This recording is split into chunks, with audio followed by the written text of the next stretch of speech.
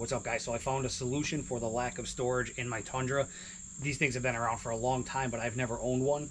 The swing case.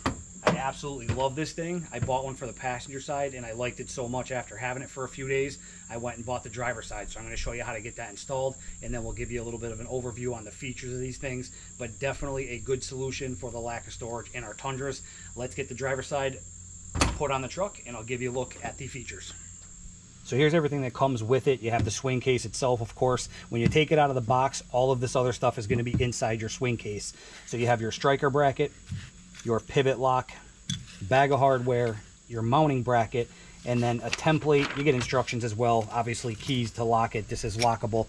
But one thing I want to mention with your template, this template right here is for your mounting bracket when you go to put it on the truck. Make sure that this is correct size-wise. My passenger side was not. It was actually smaller. The holes did not line up properly with the mounting bracket.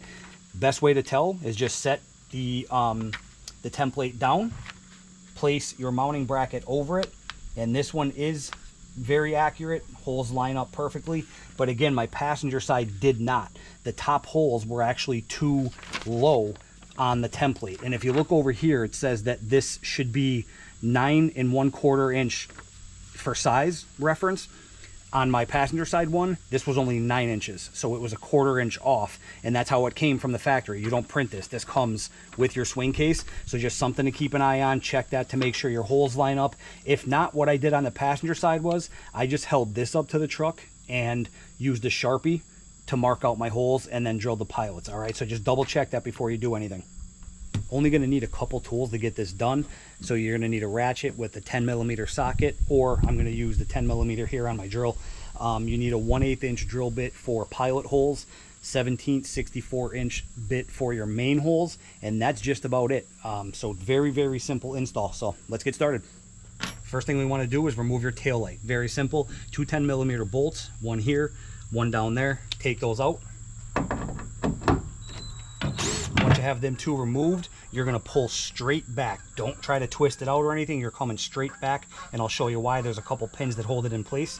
First time you do this, they might get a little stubborn, so just kind of get a grip on them somehow, somewhere, and pull straight back to you.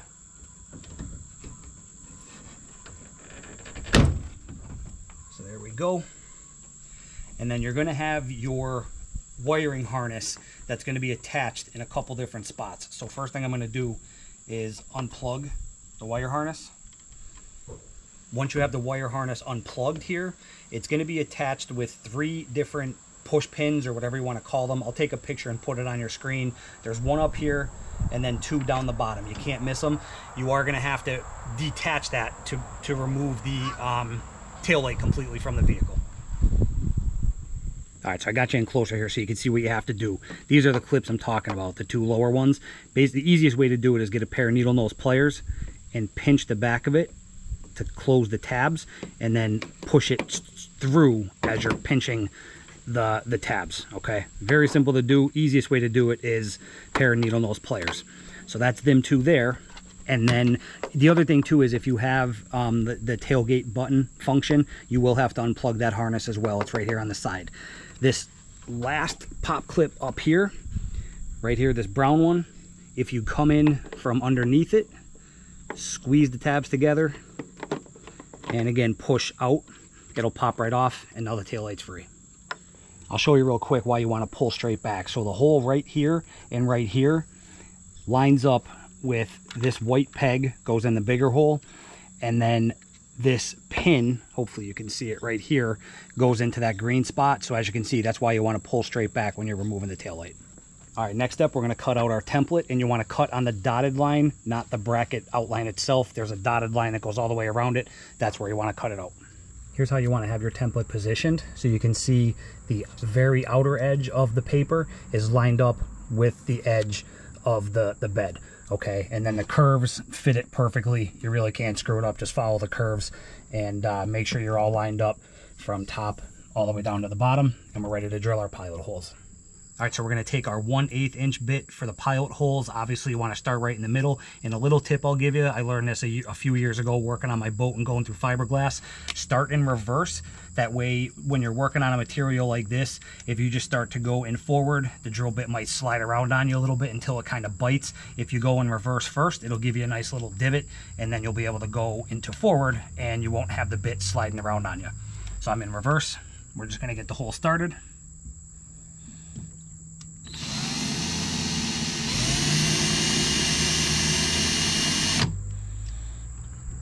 So you can see, going in reverse first, the bit does not slide at all. Hopefully you can see, I might be in the way, but start right in the middle, in reverse.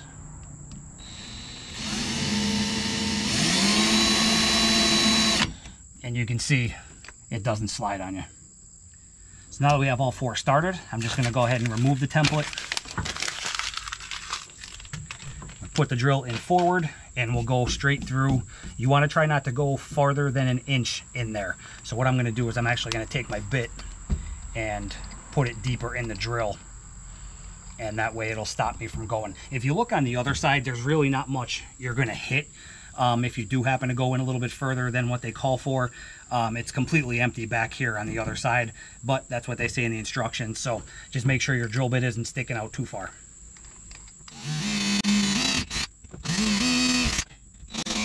And you can see when you go in reverse first and you have that little divot, when you're going forward, it just gives you a nice starting point. And again, the bit won't slide around on you. Once your pilot holes are drilled, switch over to your 17/64 inch bit and go through all 4. So once you have these 4 holes drilled, what I would recommend doing, I actually don't have any on hand. I might have to pick some up to do this, but you add a little bit of primer and paint inside the holes there, just so you don't have any trouble over the years with any kind of rusting or anything like that, all right? But then you're gonna get 4 pieces in your kit that look like this, okay?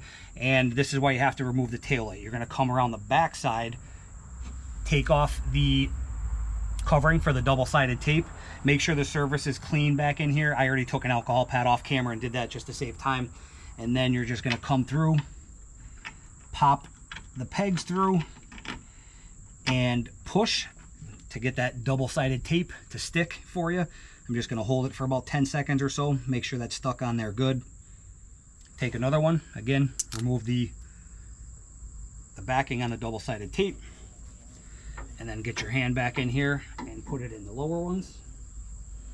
Here's a little tip when you're going to put the lower pegs in the bottom 2 holes. There's a dampening spring right here for our truck bed. It's in your way when the tailgate is down, but when you put the tailgate up, watch what happens. It's gonna come forward and it'll give you much more room to get your hand in there to get the pegs in. So let me close the tailgate and I'll show you. You'll be able to watch right here, that spring, or the dampening piece comes forward, and now you have much more room to get your hand back underneath there. So if you're having trouble getting the bottom pegs in the bottom 2 holes you drilled, close the tailgate and it'll give you much more room back there to work. Next, you're going to take your mounting plate, put the flat part on, line up all 4 holes, and push it up against the bed there. Take the 4 supplied nuts and just tighten it down. These are 10 millimeters as well. So I'm just going to get them started by hand and we'll tighten them down. The instructions call for these to be tightened to 90-inch pounds of torque. All right, next up is attaching the striker plate. So when you put this on, you're working with this gap right here. It's the gap closest to the wheel well. This is what the striker plate looks like. When you put it on, you want the latch closest to the back of the bed. So this is how it's going to sit.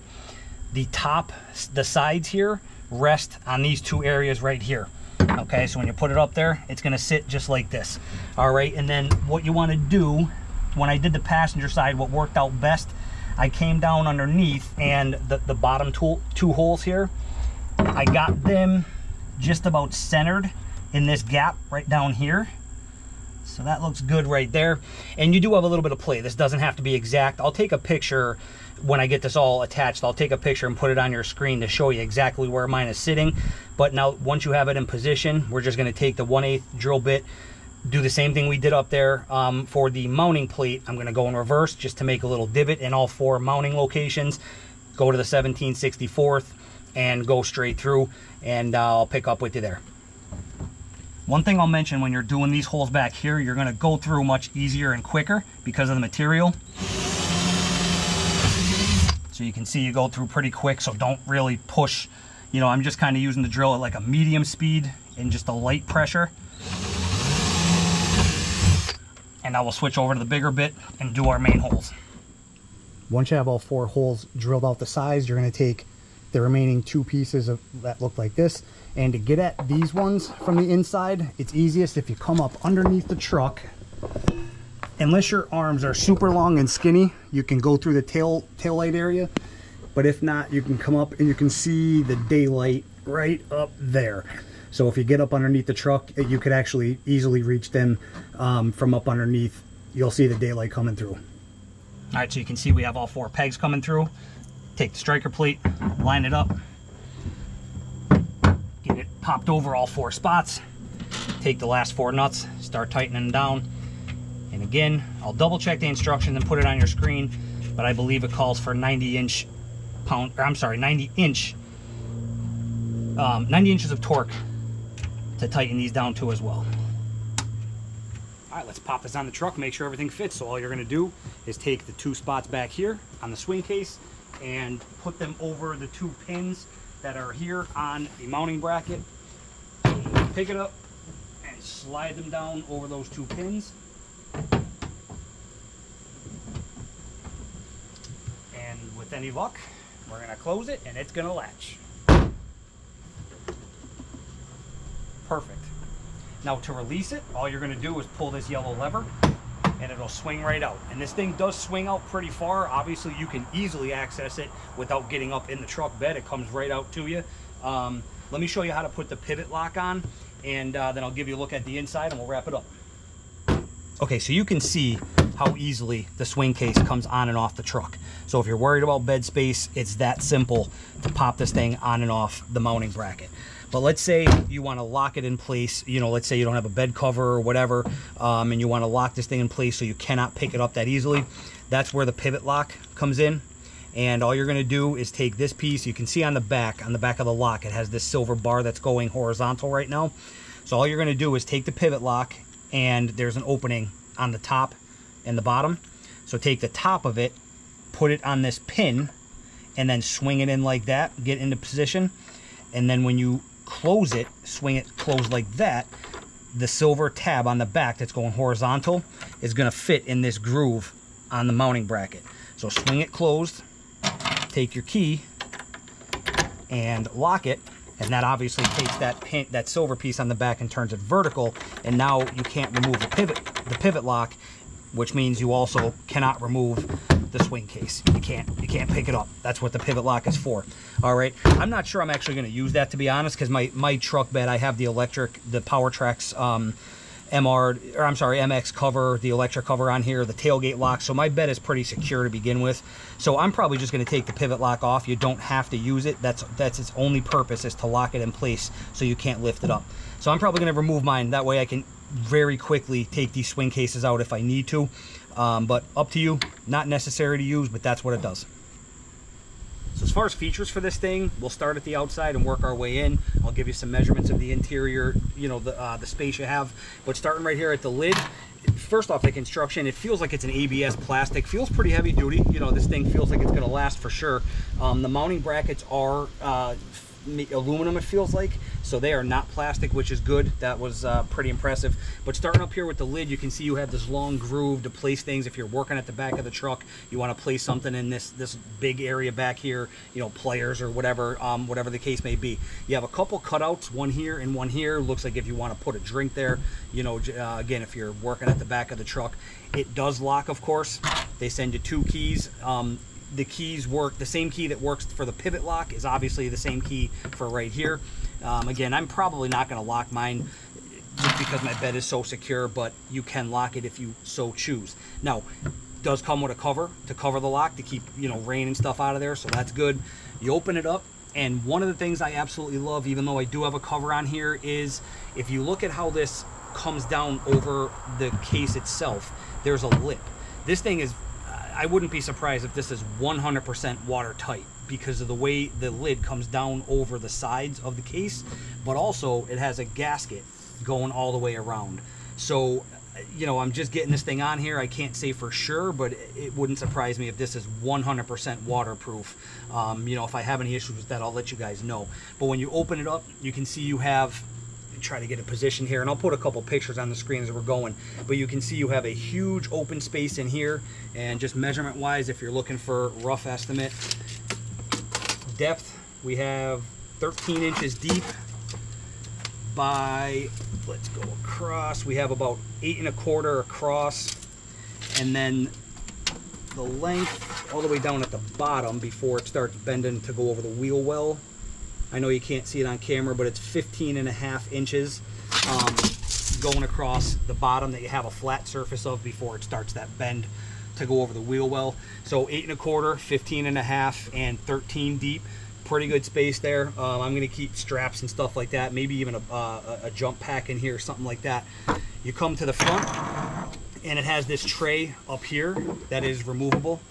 You know, just smaller items you can put on there. If you want to remove it, there's extra storage underneath there, just another smaller compartment.